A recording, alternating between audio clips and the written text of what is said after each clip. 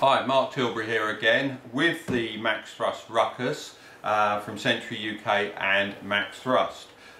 We've shown you a box reveal and we thought we'd come back and show you the build. Now this could be potentially one of the fastest builds that we've done. We've tried to make the model as simple to build as we possibly can and still get it in a box. Most important thing, as I always say, is the instructions, and it's well worth reading through this manual. It's very simple. It's got a few safety warnings, bits and pieces and disclaimers, so have a read through that. It's all important stuff, and just familiarising yourself with a manual before you build generally will save you a lot of time during the actual build process. So even having written that, I will refer to the manual as we go through.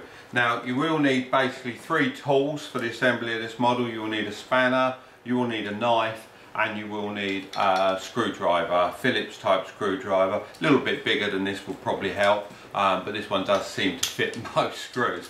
So first and foremost, I'll take the bits out of the box, so we'll get rid of that. No longer required at this stage, and then we can get on with the build. Now I always like to make sure I've got a nice clean surface to build on, and in the box you get 2 nice little bits of foam which are really handy for putting on your workbench to stop your model getting crushed while you're working on it. We'll start with the fuselage, and what I do is I take the canopy off because otherwise I've got quite a round surface to work on, and it's much better if I can just pop it on to those foam beds and just protect the model a little while I'm putting it together. Now the first thing to go onto the model is the undercarriage. Now you've got 2 legs, which are these 2 here, 1, 2, and they're held on with 4 self-tapping screws. So we'll find the screws here, 1, 2, 3 and 4, and these just self-tap obviously straight into the model. So we'll grab the first undercarriage leg. You can see on this okay down here. So basically just align the undercarriage, just loosely put in 2 screws. You don't need to do these right up, and I'll show you why once I get that second leg on. So second leg goes on. Now the reason you don't want to tighten the first 2 up is because if it tightens it just slightly out of line, then it makes putting the second leg on just a little bit more awkward. Not a lot more awkward, but you know, just a little bit. So every little tip helps as you go through the assembly of the model. So now you can screw down on those screws and get that undercarriage into position. And the nice thing of putting undercarriage on first, it does give you a nice firm base to actually start assembling the model. So there we go, we've got 3 in, coming up now, there you go, 4th one going in, like so. Phone's ringing away in the distance, more ruckus orders coming in, which we like to hear. So there we go, undercarriage is on, and we'll just put the ESC back into place like so. Next stage is the tailplane and fin. Now for the tailplane and fin, it will refer in the manual to requiring a knife at this stage. I think it's the only stage that you require a knife on this model, and it's purely in the moulding of the model. It leaves a small little piece of foam at the back of the model, and it's just a case of cutting that piece out, following the lines of the model, and it'll pop out like so, a little bit extra, just like that, and that's all ready to accept the tailplane now. So let's grab the tailplane.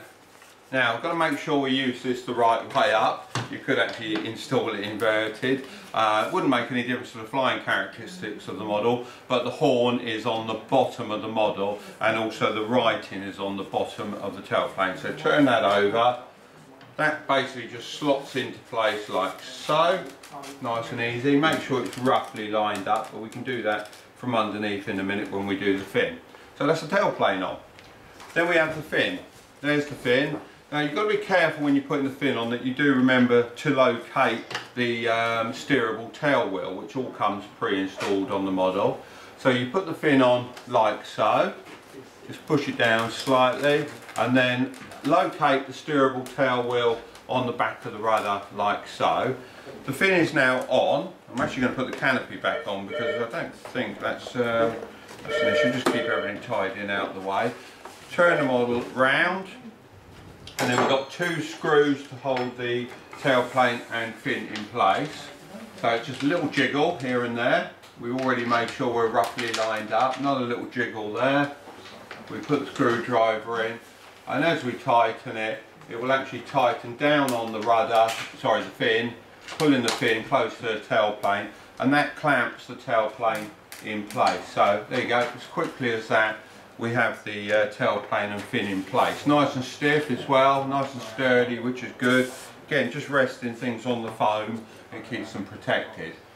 Now at this stage you can connect your control surfaces, and these are little quick link type clevises.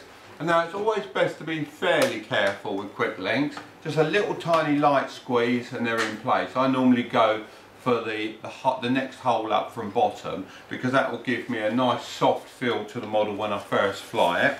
And then again the same on the rudder, just make sure it's going to go through the hole nicely, which it does, just like so. And then just a little squeeze just to get them together, and that will keep in place. And you've got retainers you can then slide over them. I generally don't do that at this stage. I make sure my radio's all hooked up and they're in the right position. I haven't got to do any more adjustments, then I lock them into position. So there you go, one fuselage ready to rock and roll. Now we've got the propeller and the spinner. Very, very straightforward on the propeller and the spinner. Just undo the two screws and the spinner comes in half. There we go, just like so, nice and easy. The propeller goes straight onto the front of the model, just like so. And then all we've got to do is tighten it up. Now, it's not a fuel driven model, so you don't have to over tighten the nut, just enough. I always say if you do a little pinch, then that's it. It's tight enough, you don't need to do any more than that. With a fuel driven model it's a little bit different, because of course on a fuel driven model you've got the model or the engine back firing on you and things like that, and obviously that can actually make the propeller come loose. Whereas on the electric model, obviously it's an instant start up. You don't generally shed a prop as you may do on a fuel driven model. So basically there you go, spinner in place, two screws, fairly straightforward, and just like so. So one spinner in place.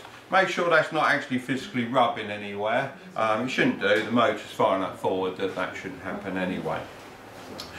Looking at our instruction book, we know we're now onto the wing already, so it doesn't take very long here.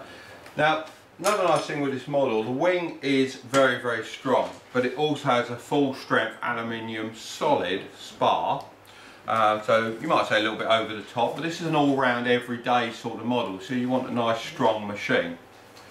Put the spar straight in, and it has a locator on it, so you know you've pushed it in far enough. Remove the connectors for your aileron and your navigation lights. Install a locator. This is purely a locator to stop the wing twisting while you're putting it together. On your other wing panel, again, just remove your leads for your ailerons and for your navigation lights, and then we should be able to put a pair of them together. So locate it together, keeping those wires upwards, and then just a little snap together, and that's it. The wing is together and it's ready to be installed on the model. So we just turn that over. You can see the locating holes look quite big for your bolts, and they would be. But the nice thing on this machine is we've got a belly pan that actually locates on there. So it locks the wing together on this built-in design feature here, and also it locks the wing by these bolt retainers nestling in these wing holes. So as soon as I put that together, that wing's not coming apart. That is together now, which is quite nice. And obviously all your control surface connections are there. Now on this model, save you having to go out and buying it, we do actually give you your Y leads included as well. So again, hopefully you can see this nice and clearly, but your Y leads just connect either into your receiver, or obviously you can connect them first to your wing if you wish, like so.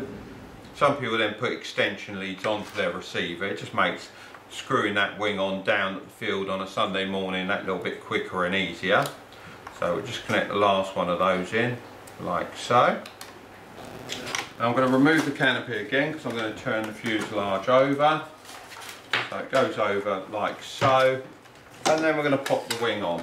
Now when you put the wing on, you need to thread your wires and extension leads through like so. This is why some people do put extra extension lead on their receiver, just to make life that little bit easier. And we're all for making our lives just that little bit easier, of course. And then that wing just nestles into place like so. No big dramas, nice and easy. And we've even coded your screws. 2 long ones for the front, 1 short one for the back. So hopefully they should just locate nice and easily on there. And pop, pop, pop. That's the rear screw. And then the front screw, number 1. And then rear screw. Just like so.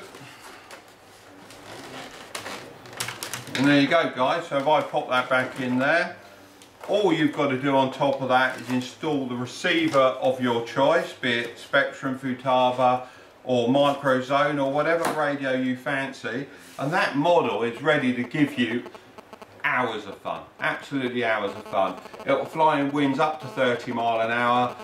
You might not want to go out in that, but this model's pretty happy. It don't know it's windy, so get yourself a Ruckus, get it together. You can build it ready, you know, buy it on Friday, have it ready for Saturday morning, get expert with it on Saturday and go and impress your mates on Sunday morning. So anyway, that's Mark Tilbury over and out on this particular video. I hope you liked it. If you did, don't forget to ring a ding a ding on the old like button down below and subscribe. We'll have more videos coming your way and coming your way soon. See you later.